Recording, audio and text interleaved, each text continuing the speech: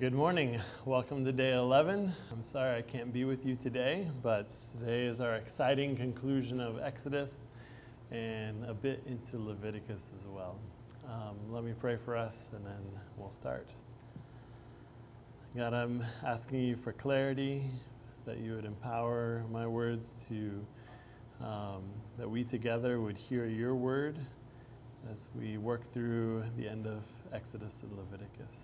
Please bless us with a knowledge of your heart to draw us near. In Jesus' name I pray. Amen.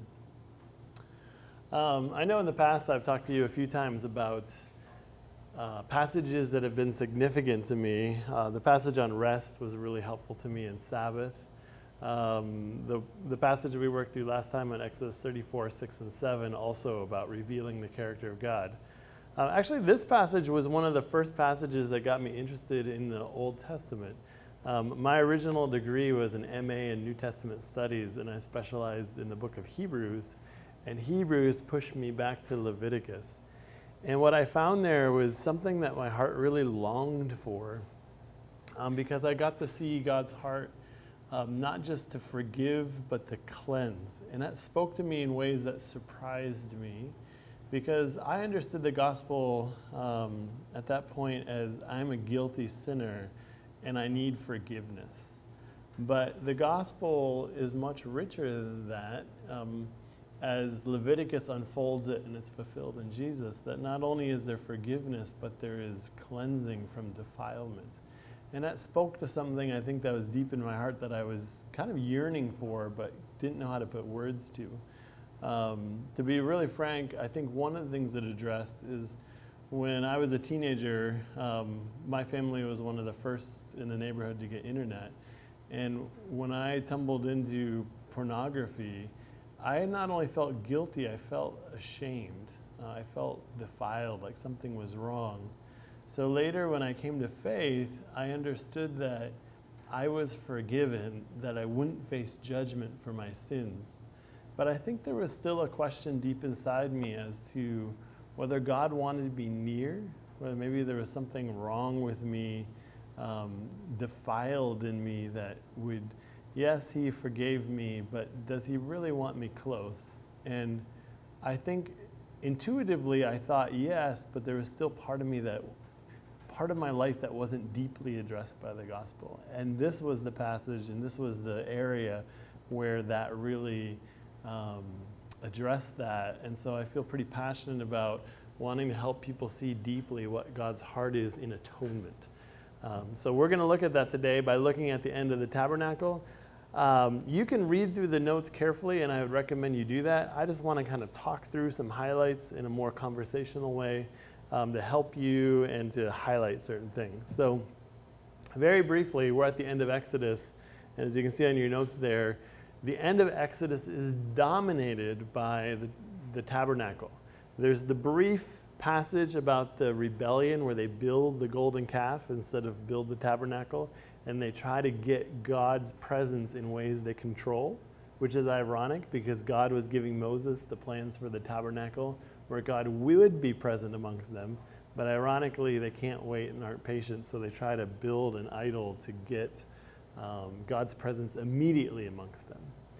But from chapter 25 through chapter 40 of Exodus, almost the whole thing is filled with details of the construction of the tabernacle. First, God gives them instructions, and then they construct it according to his command or according to his word. So what do we make of this? One of the things we sometimes talk about in narrative that we haven't emphasized in this class yet is volume. By volume, I mean how much space is taken up in detail about something. So here the narrative slows down and gives so much detail about how the tabernacle is to be constructed that the volume of it forces us to say, what are we supposed to learn from this? What are we supposed to take away from so much detail, so much volume? On one hand, a lot of people have gone towards a more allegorical meaning. So they look for hidden meanings. So they would say, well, the color red means this, or the color purple means this, and the color blue. and there are this many posts, and that many posts symbolizes this. Or, they look for a symbolic or allegorical meaning in all the details.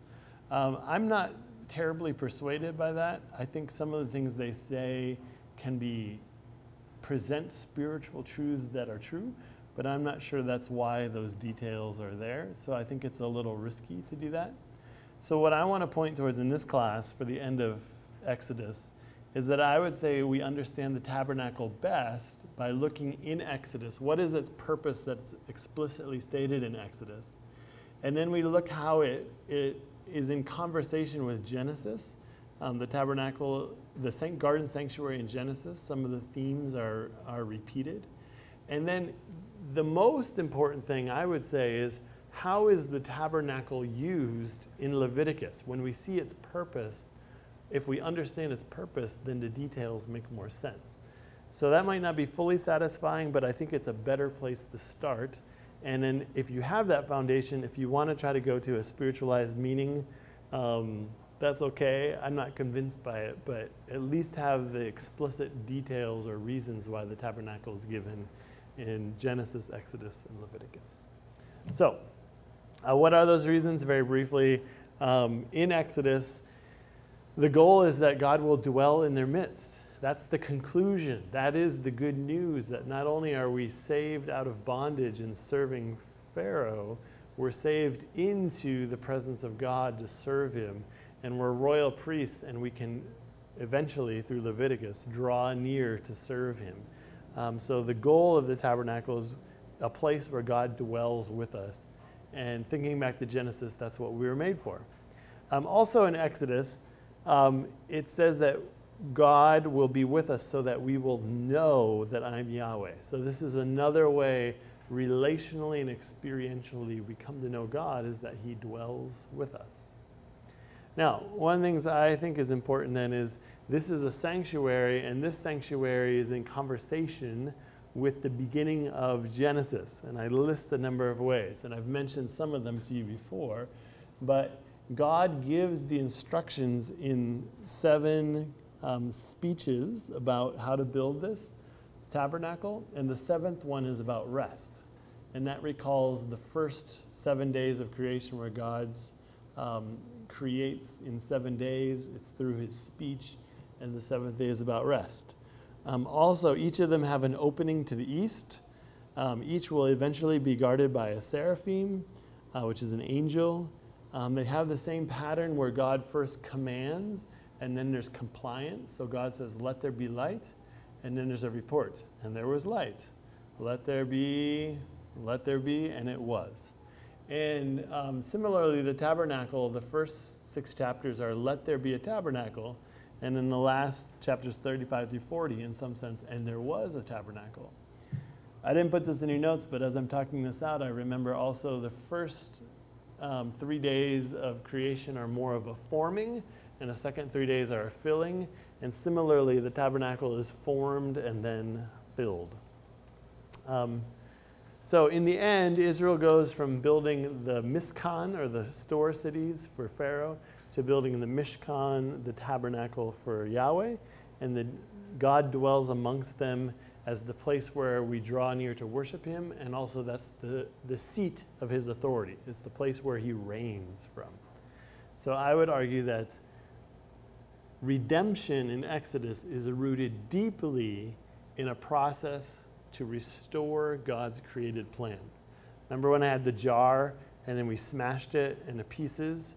Well, if we want to understand what God's trying to do to restore something, it's helpful to have the original image of, oh, it was a jar first and then we smashed it, if we were trying to put the pieces back together.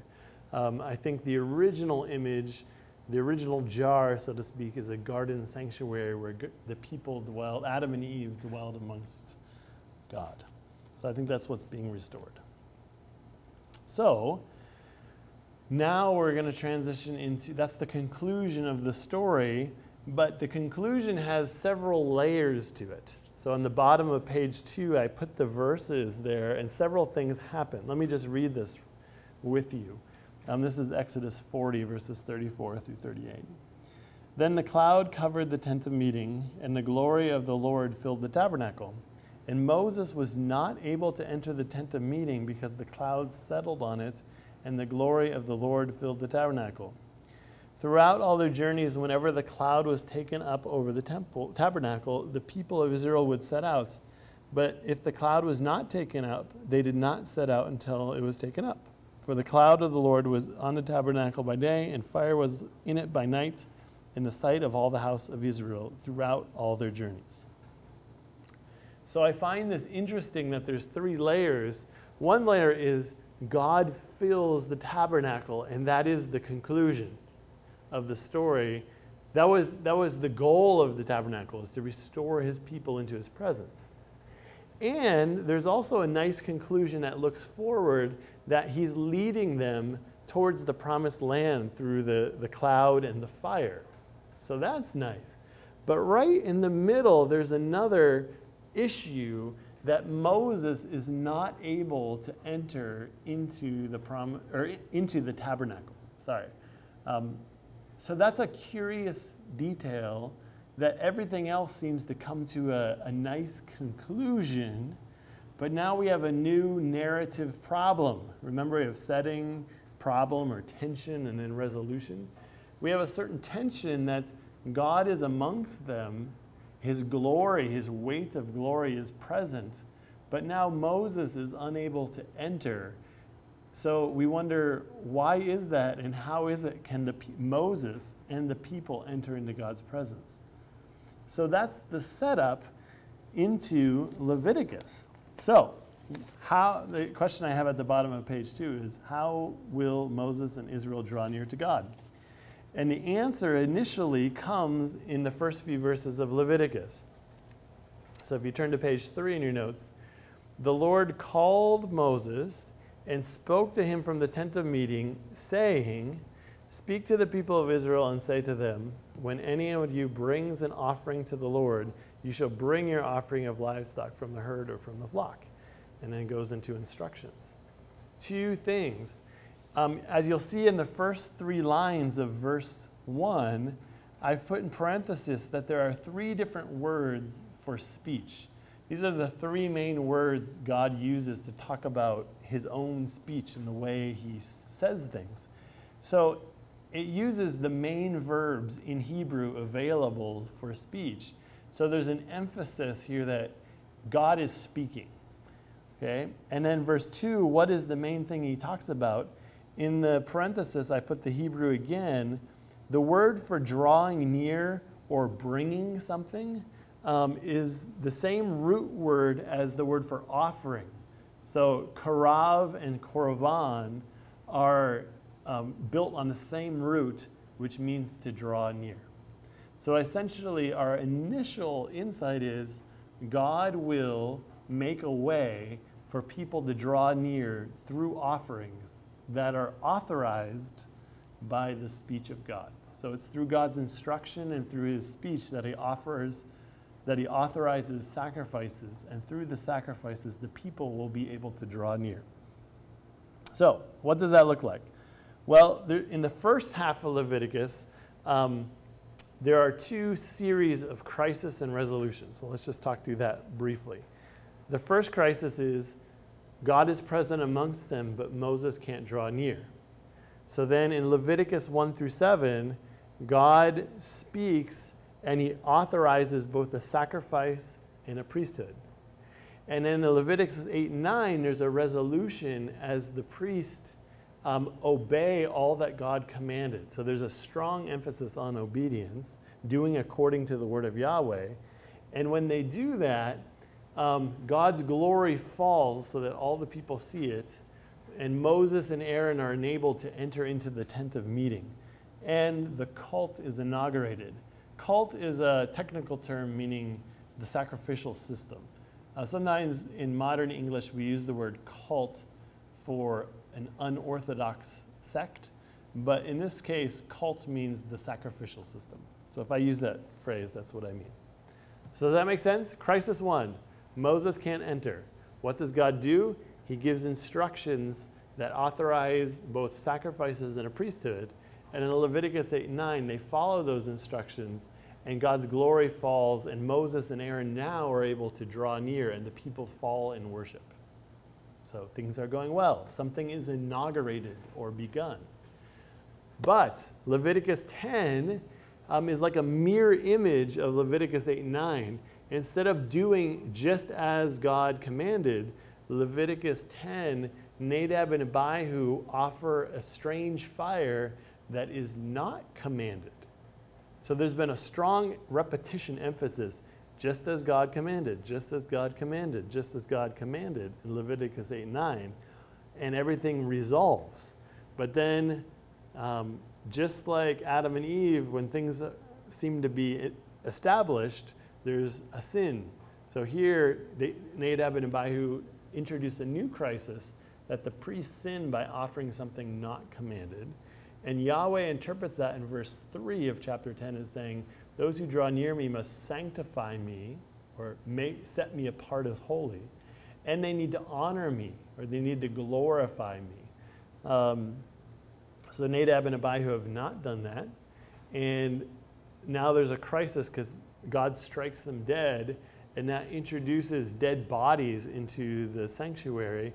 And as we'll see in chapters 11 through 15, God does not want death to come in contact with life, so he gives them instructions about living a ritually clean life. They have to stay separate from dead bodies and from certain animals, and from, like, they can't eat animals that eat dead bodies, things like that. So the new crisis is Nadab and Abihu disobey, there's dead bodies and there's sin. So what does God do? He gives more instructions and says, you need to discern what's holy and common and what's clean and unclean, or pure and impure. And then when they distinguish that, the end of chapter 15 says, you need to do this so that nothing unclean is brought into contact with the holy sanctuary. So if you're unclean, that's okay. It's not a sin necessarily.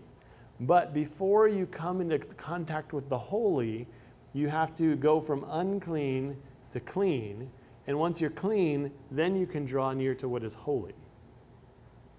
Conversely, if you are holy, you have to avoid becoming unclean. So that's the way that it works. So, of course, we become unclean in various ways. So God provides rituals of washing and other things where you become temporarily unclean. But also there's uncleanness that comes from moral sins. So there's not just ritual uncleanness that's temporary and can be washed off. There's also moral uncleanness that comes from things like sexual sin, idolatry, bloodshed, things like that. And to account for that and those type of sins, the center, the resolution of the story is Leviticus 16, where God provides sacrifices to cleanse people and the sanctuary from their sins and from their uncleannesses. So that's chapter 16, verse 16. So do you see there's two narrative or dramatic arcs. Moses can't enter. God gives instruction. God gives instruction. They follow it, and then God's glory falls and Moses and Aaron enter. And the second thing is they disobey, the priests disobey. There's instruction on clean and unclean. And then there is the Day of Atonement where the high priest can draw near, I didn't mention that earlier, offer sacrifices to forgive them and cleanse them. That's the center. And then page 4, the second half unfolds out of the first half. The first half sets up the cult and gives the categories of purity and holiness in approaching Yahweh. The second half of Leviticus unfolds, and it's about how holiness and purity are to be extended into the camp. And so that the people become pure and holy, and that living in God's presence, as you approach God in his holiness, you become holy. So that's a key theme from Leviticus, is that God makes a way into his presence. For the high priest, he goes into the very holy of holies, but the people draw near to a certain extent. And by coming near his holiness, they become holy like him. And then that enables them to live a life of justice and fairness. So if you read through Leviticus 19, that's where Jesus gets the command, love your neighbor as yourself. And you deal well with people who are poor and people who are foreigners, and you live an ordered and just life in the community. Okay, that's one way to understand the first half and the second half of Leviticus as a story. Here's the conclusion. So I know that this part is me talking a lot. So if you're kind of zoning out at this point, I'd love you just to pause, pray, clear your mind of distracting thoughts,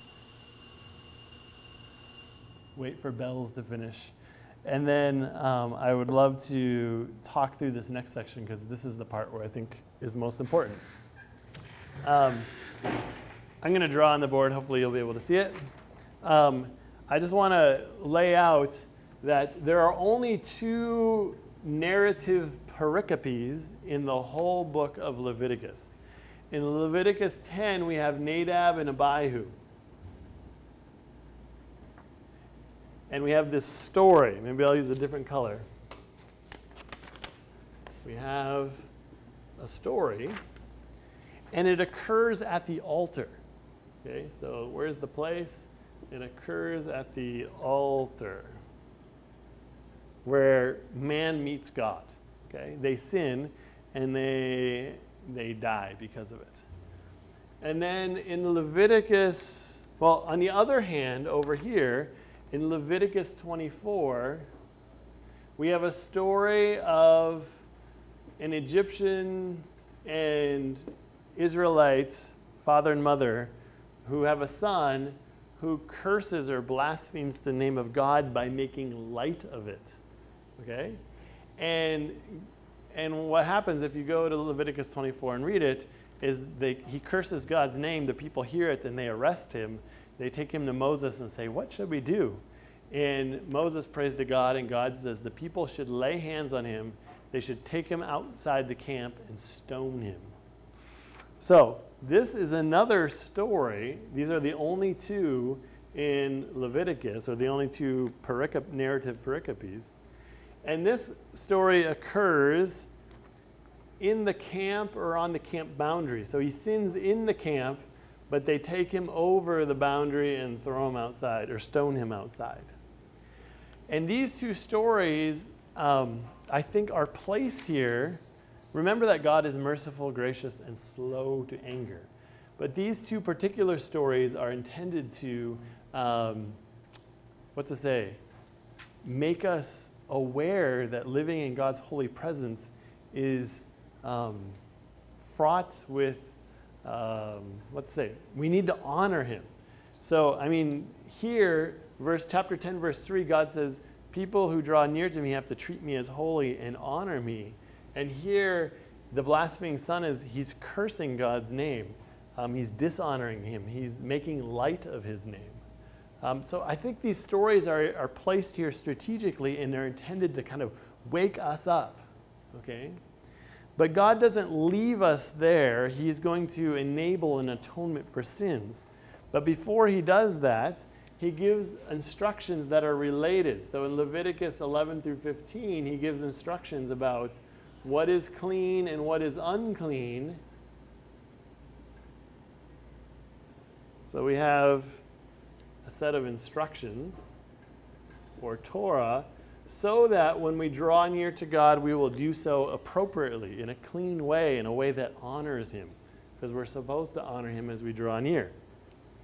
And similarly, in Leviticus 17 through 23, there are instructions sometimes called the Holiness Code. And it's a list of instructions about what it looks like to honor God's name. As you read through it, you will see a lot of emphasis on don't do this or do this because I am Yahweh. I am Yahweh. And then every once in a while I'll say, don't do this or you will profane the name of Yahweh. So Yahweh himself is not defiled or profaned. but his name or his reputation can be. So because we are honoring God's presence amongst us, we live in such a way that represents his character, and we become holy or set apart to him as he is holy. Now, how do you think Israel does with these things? Israel, we have two stories. We have two sets of instructions that are related to this story. So death causes defilement and uncleanness, so he gives instructions on clean and unclean. Similarly, the holiness code emphasizes Yahweh's name not being defiled. And here's the story about this son who blasphemes or curses God's name. So they're connected. But right in the center, because we know that Israel won't be perfect at doing these things, and because God is merciful and gracious and slow to anger, the center of Leviticus and the center of the whole Pentateuch is the Day of Atonement. And on the Day of Atonement, there are two goats. And this is where I really want you to focus on and think with me carefully. And notice we have two stories, and we have two sets of instruction. One story occurs at the altar, and this instruction is about approaching the altar. And one set of instructions about life in the camp, and this story is about life in the camp. And at the center, we have a story of atonement where God enables the sins and defilements of the people to be dealt with or atoned for. And it happens through two goats. Here's what happens. One goat, the priest, after he makes sacrifices for himself and his own family, he, representing the people, leans on one of the goats and confesses the sins of the people. And it says that the goat bears the weight of the sin, and they send him outside the camp to his death. Okay? So one goes outside the camp to his death, and he bears the guilt of the people so that they can be forgiven. They don't have to experience the punishment that they deserve for their death. I'll tell you a story real quick related to that, related to guilt and punishments. We know that guilt is like we bear guilt because we deserve punishment. When I was 16 years old, my parents went away for maybe 3 or 4 days, and it was the first time they left me home alone, and I had a driver's license. So I was 16. I probably only had my driver's license for probably about 9 months at this point, so relatively new. My friends came over, and we decided to go get some ice cream. And I went, we were going to go to this ice cream shop, and everyone else left, and I was locking up the house, so I was the last one to leave. But I knew there were back roads, and I thought if I go fast down the back roads, I lived more in the country, if I go fast down the back roads, I can get there and beat them. So I start going down these back roads and driving, and it was a dirt road. And as I was driving down the road, I went over a hill, and as I went over the hill, it was steeper on the other side. So I'm looking down, I'm like, oh no, this is steep. I'm going too fast. And in my inexperience, I hit the brakes really hard. And then I hit the brakes really hard, the car started to kind of go back and forth on the road. And eventually, I went down into a ditch on the side of the road. I went down and then popped back up. And eventually, the car stopped. And I went out and looked, and the front fender was smashed in. So the front right-hand side got hit. And I was so shocked and afraid and nervous or whatever. And so I went and told my friends that I was going home. Instead of beating them there, I was late. And I went home, and I still had 2 more days to wait until my parents got home. And let me tell you, I knew I was in the wrong. I was going too fast. And I knew there was judgment coming.